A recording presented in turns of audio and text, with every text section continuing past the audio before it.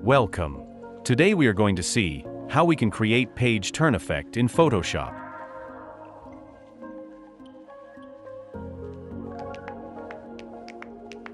First, take a picture. Unlock the layer.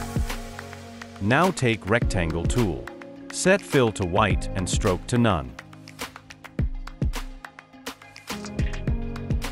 Now create a rectangle as I have shown in the video.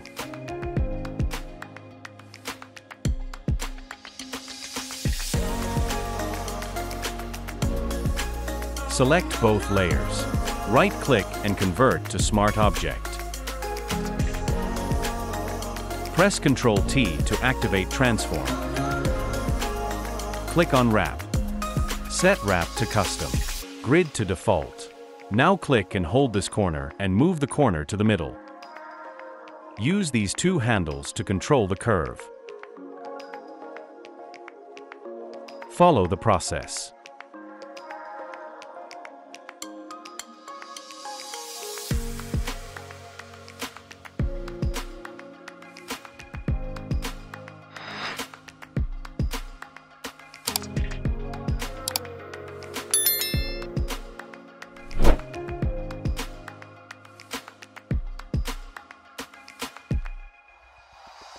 Take a new layer below the current layer. Bring another image and place it.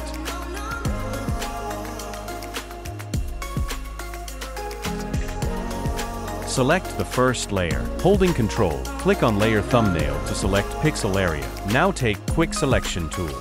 Here we have to deselect the white area. So holding Alt button, click on the white area with Quick Selection tool to deselect the white area.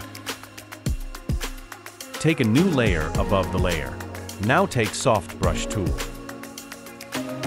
Select foreground color as black. Lightly brush over the selection as shown in the video.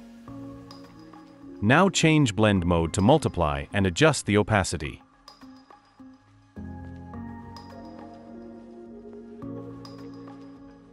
Press Ctrl-D to deselect all.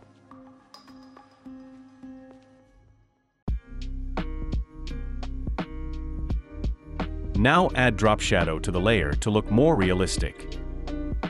Follow the settings.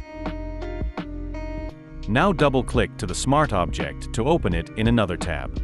Select the Rectangle layer and Rectangle tool. Click on Fill and choose Gradient.